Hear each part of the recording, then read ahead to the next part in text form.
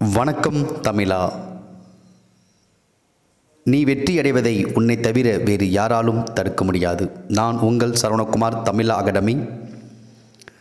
இப்போ நம்ம பார்க்க போகிற டாபிக் 2020ஆம் ஆண்டுக்கான ஆர்ஆர்பி குரூப் டி மற்றும் NTPC தேர்வுக்குரிய அறிவியல் மாதிரி தேர்வு 1 சயின்ஸ். ஆர்ஆர்பியில் பார்த்தீங்கன்னா சயின்ஸ் தான் ஒரு அதிகமாக கேட்கக்கூடிய டாபிக். சயின்ஸ் கொஸ்டின்ஸ் தான் அதிகமாக கேட்பாங்க. அதை மோஸ்ட் எக்ஸ்பெக்டட் கொஸ்டின் சயின்ஸில் பார்க்க போகிறோம். அது தொடர்ந்து உங்களுடன் ஆர்ஆர்பி குரூப் டி, NTPC தேர்வு, ஃபாரஸ்ட் கார்டு தேர்வு, DNPC குரூப் 1 தேர்வு போன்ற போட்டித் தேர்வுகளுக்கு தொடர்ந்து உங்களுக்கு இது மாதிரி மாடல் கொஸ்டின்ஸ் PDF ஃபைல்ஸ் வந்துகிட்டு இருக்குது. இதோட PDF லிங்கும் டிஸ்கிரிப்ஷனில் இருக்குது, அதை டவுன்லோட் பண்ணிக்கோங்க. இது மாதிரி நிறையா PDF சொன்னால் தமிழா அகாடமி டெலகிராம் சேனலில் ஜாயின் பண்ணுங்கள். அதே மாதிரி தமிழோட வெப்சைட்டில் போய் நீங்கள் PDF டவுன்லோட் பண்ணிக்கலாம். கண்டிப்பாக DNPSC, RRB, Tamil Nadu police and SI, forest card போன்ற போட்டித் தேர்வு ட்ரை பண்ணுறவங்க உங்களுடைய நண்பர்கள் அவங்களுக்கு எல்லாத்துக்கும் நீங்கள் தமிழா அகாடமி யூடியூப் சேனலை சப்ஸ்கிரைப் பண்ணுங்கள். கூடவே இருக்கிற பெல் சிம்பிளையும் கிளிக் பண்ணுங்கள். அப்பொழுது அவங்களுக்கு அடுத்தடுத்து போகக்கூடிய வீடியோஸ் வந்து கொண்டே இருக்கும். அதேமாதிரி இந்த கொஸ்டின்ஸை பார்த்தீங்கன்னா இன்றைக்கி ஆர்ஆர்பி நம்ம கொஸ்டின்ஸ் கொடுக்குறோம். இந்த கொஸ்டின்ஸ் எல்லாமே கொஞ்சம் வித்தியாசமாக இருக்கும். ஏன்னா அங்கே ஆர்ஆர்பியில் ட்ரான்ஸ்லேட் பண்ணுறதே மேக்ஸிமம் அந்த இங்கிலீஷ் அப்படியே ட்ரான்ஸ்லேட் பண்ணுற மாதிரி இருக்கும். கரெக்டான ஒரு மொழிபெயர்ப்பு இதில் வராது. அதனால் நம்ம ஆர்ஆர்பி கொஸ்டினை பார்த்தாவே தமிழில் தான் இருக்கும், ஆனால் கொஞ்சம் வேறு மாதிரி இருக்கும். அதனால் நம்ம பயந்துடக்கூடாது. கரெக்டான ஆனால் ஆன்சரை வச்சு நம்ம ஈஸியாக கொஸ்டினுக்கு நம்ம ஈஸியாக செலக்ட் பண்ணி எல்லாம் ஆப்ஷனை வச்சு ஓகே வாங்க நம்ம ஃபஸ்ட்டு கொஸ்டின் பாருங்கள். ஒரு சூரிய உலையில் எந்த கண்ணாடி பயன்படுத்தப்படுகிறது? பார்த்தேன் இந்த கொஸ்டின் நம்ம படிச்சிருப்போம். சூரிய அடுப்பில் பயன்படுத்தக்கூடிய ஆடி அதெல்லாம் படிச்சிருப்போம். ஆனால் இங்கே கொஸ்டினை பாருங்கள், சூரிய உலையில் பயன்படுத்தக்கூடிய கண்ணாடி எதுவும் கேட்குறாங்க. அப்போ அதை நம்ம வேறு கொஸ்டின் அப்படி யோசிச்சிடக்கூடாது. எல்லாமே ஒரே கொஸ்டின் தான். ஆன்சர் என்ன வரும் உங்களுக்கு நீங்கள் படிச்சிருப்பீங்க. சூரிய அடுப்புகளை பயன்படுத்தக்கூடிய என்னன்னா சரியான ஆன்சர் என்னது? குழி ஆடி, குழி கண்ணாடி. ஓகே, அடுத்து கொஸ்டின் நம்பர் 2. ஜெட் விமான உமிழ்வின் போது பெரும் ஏரோசால் மாசுபடுத்தியது கேட்குறாங்க. ஜெட் விமான உமிழ்வின் போது பெரும் ஏரோசால் மாசுபடுத்தி. பார்த்தீங்களா, கொஸ்டின் நம்ம புரியாத மாதிரி இருக்கும். ஆனால் மாசுபடுத்தி அப்படிங்கிறத கான்செப்ட் பண்ணிக்கணும். Carbon monoxide, fluoro carbon, methane, sulphur di oxide. சரியான ஆன்சர் என்ன? ஆப்ஷன் பி, புளோரோ கார்பன் தான் சரியான ஆன்சர். ஓகே, அடுத்ததாக கொஸ்டின் நம்பர் 3. ஃபோட்டோட்ரோபிசம் என்பதன் பொருள் என்ன? ஃபோட்டோனாவே நம்ம தெரியுது, ஈஸியாக கெஸ் பண்ணிடலாம். ஃபோட்டோட்ரோபிசம் அப்படின்னா என்ன கேட்குறாங்க. 4 ஆப்ஷன்ஸும் கொடுத்துருக்காங்க. ஃபோட்டோ அப்படின்னாவே நம்ம கெஸ் பண்ணக்கூடிய முதல் என்ன? லைட். அந்த ஒளியை நோக்கிய தாவரங்களுடைய வளர்ச்சி, ஒளியை நோக்கிய தாவரங்களின் வளர்ச்சி, சூரிய ஒளியை நோக்கிய அந்த தாவரங்களுடைய வளர்ச்சியை தான் என்ன சொல்கிறாங்கன்னா ஃபோட்டோட்ரோபிசம் அப்படின்னு சொல்கிறாங்க. ஓகே, அடுத்ததாக கொஸ்டின் நம்பர் 4.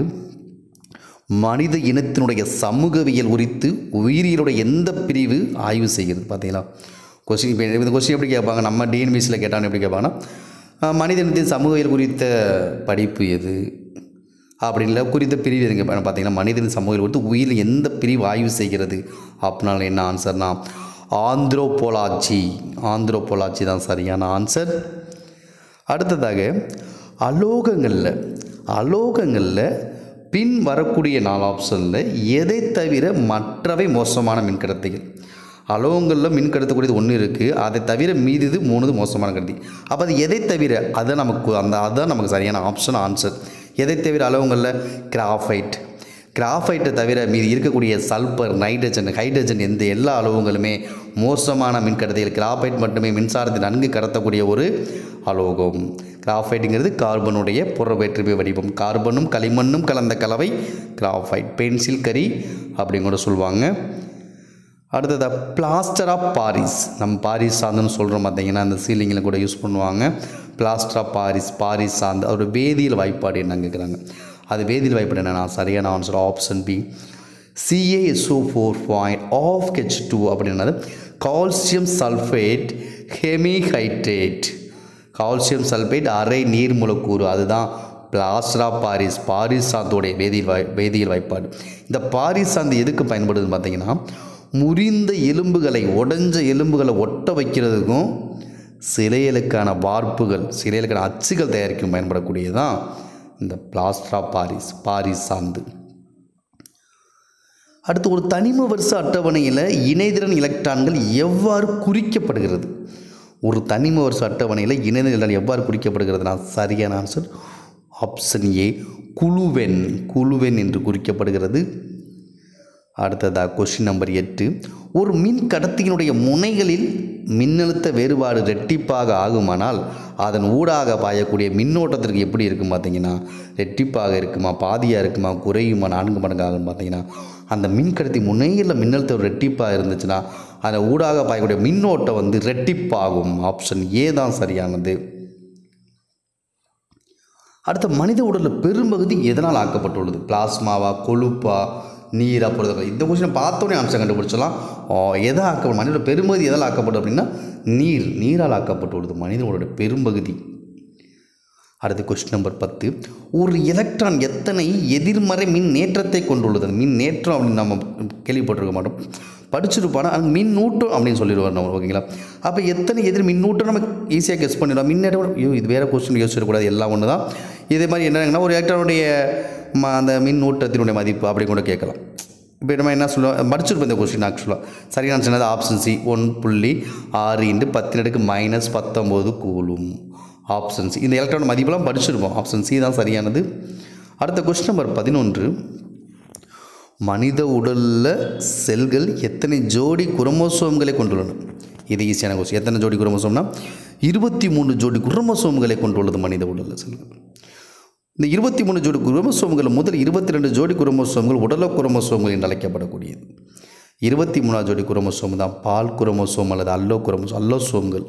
இந்த 23ஆவது ஜோடி குரோமோசோம் அதாவது 45 46 குரோமோசோம் தான் பிறக்கக்கூடிய குழந்தை ஆணா பெண்ணா நிர்ணயம் செய்யக்கூடிய குரோமோசோம். பெண்களில் வந்து XX என்று காணப்படும், ஆண்களில் XY என்று காணப்படும்.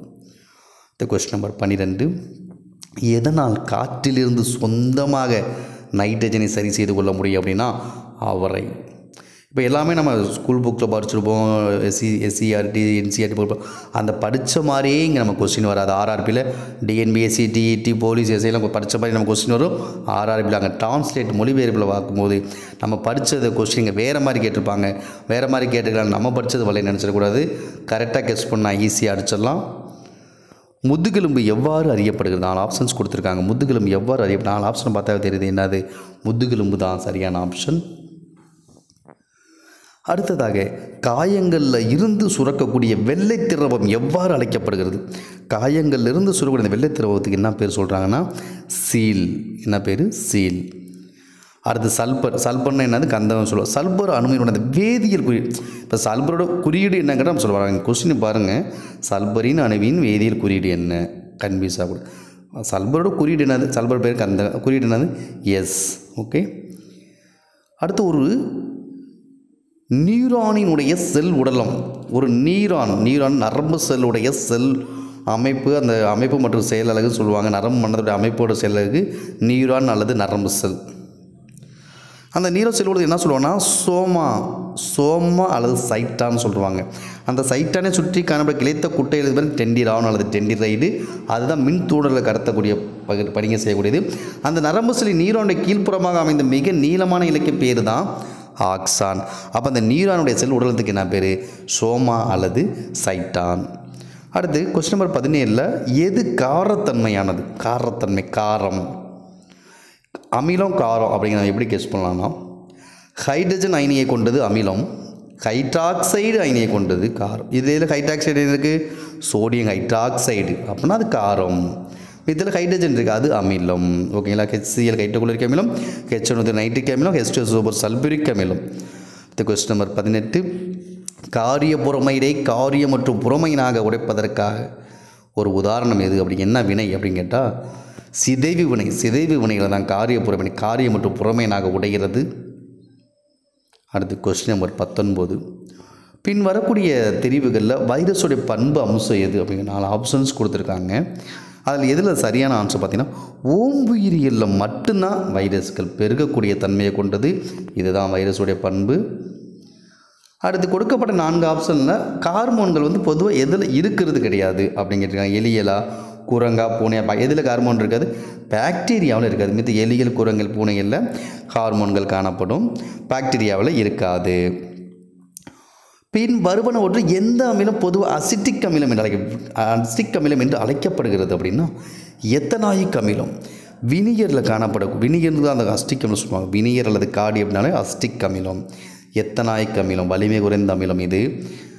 அடுத்து 2 அணுக்களின் இடையே எதனால் சக இணைப்பு அல்லது சக பிணைப்பு உருவாக்கப்படுகிறது அப்படின்னா புரோட்டான்களை பகிர்வதாலேயா, இல்லை எலக்ட்ரான்களை மாற்றுவதாலேயா, இல்லை எலக்ட்ரான்களை பகிர்வதாலேயா, இல்லை புரோட்டான்களை மாற்றுவதாலேயானா சரியான ஆன்சர் ஆப்ஷன் சி, எலக்ட்ரான்களை பகிர்வதால் மட்டுமே 2 அணுக்களிடையே சக பிணைப்பு உருவாக்கப்படுகிறது.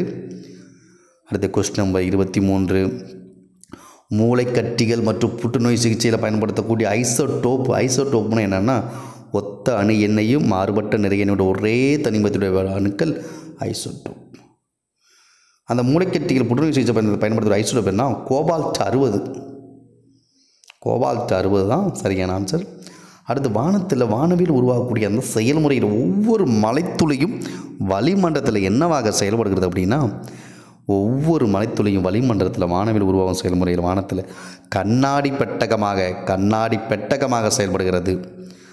அடுத்த கொஸ்டின் நம்பர் 25. நைட்ரஜனுடைய அயனியாக்க திறன் எப்படி ஆக்சிஜனுடையதை மாதிரியே இருக்குமா, இல்லை ஆக்சிஜனில் பாதி இருக்குமா, இல்லை ஆக்சிஜனோட குறைவாக இருக்குமா, இல்லை ஆக்சிஜனை விட அதிகமாக இருக்கும் அப்படின்னா நைட்ரஜனோட அயனியாக்க பண்ணக்கூடிய அந்த திறனானது ஆக்சிஜனை விட அதிகமானது, ஆப்ஷன் டி. அடுத்து விட்டமின் கே குறைபாடு எதற்கு வித்திடுகிறது அப்படின்னு விட்டமின் கே குறைபாடு உருவாக்கக்கூடிய நோய் என்ன சொல்ல ஹீமோபிலியா என்று சொல்லக்கூடிய ரத்தம் உறையாமை நோய், ரத்தம் உறைதல் பிரச்சனைன்னு சொல்லியிருக்காங்க. விட்டமின் கே உடைய வேதி பேர் என்னென்னா ஃபைலோகுயினைன். ஓகே. அடுத்ததாக உருளைக்கிழங்கு என்பது என்னது? உருளைக்கிழங்கு வேரா, தண்டா, பழமா, மூட்டை? நம்ம கேரட்டு வேர். உருளைக்கிழங்கு என்னென்னா தண்டு. உருளைக்கிழங்கு என்னது? தண்டு. அடுத்து சூரிய ஒளியில் 7 நிறங்கள் இருக்குது அப்படிங்கிற உண்மையை நமக்கு கண்டுபிடிச்சு சொன்னது யார்? சூரிய ஒளியில் 7 நிறங்கள் கண்டுபிடிச்சு சொன்னது யாருன்னா நியூட்டன். Last option Newton. அடுத்ததாக பிசிஜி தடுப்பு மருந்து வழக்கமாக எதை தடுக்க பயன்படுத்தப்படுகிறது? குழந்தை பிறந்தவுடன் போடக்கூடிய தடுப்பூசி பிசிஜி காசநோய் தடுப்பூசி. இந்த காசநோய் காற்றின் மூலமாக பரவக்கூடிய ஒரு கூட்டிய நோய். மைக்கோபாக்டீரியம் டியூபர்குலோசிஸ் என்ற குச்சி வடிவ பாக்டீரியாவால் பரவக்கூடிய நோய் தான் காசநோய். இது எலும்புருக்கி நோய் என்றும் அறியப்படுகிறது. அடுத்ததாக உலோக அமில வினையினால் எந்த வாயு உண்டாகிறது அப்படின்னா ஹைட்ரஜன். ஓகே. தினசரி 4 நீங்கள் தமிழா அகாடமி டெலிகிராம் சேனலில் ஜாயின் பண்ணுங்கள். இது போன்ற வீடியோ ஃபைல்ஸ் நீங்கள் தமிழா அகாடமி யூடியூப் சேனலில் கண்டிப்பாக சப்ஸ்கிரைப் பண்ணுங்கள். உங்களுக்கு மிக மிக பயனுள்ளதாக இருக்கும். வரக்கூடிய உங்கள் ஒவ்வொருவரையும் அரசு பணியில் அமர்த்த தமிழ் அகாடமி தயாராகி கொண்டிருக்கிறது. தொடர்ந்து அடுத்த வீடியோஸ் வந்து கொண்டே இருக்கும். வீடியோ ஃபைல்ஸ் உங்களுக்கு வந்து கொண்டே இருக்கும். தமிழ் அகாடமி யூடியூப் சேனலை சப்ஸ்கிரைப் பண்ணுங்கள். கூடவே இருக்கிற பெல் சிம்பலையும் கிளிக் பண்ணுங்கள். நன்றி.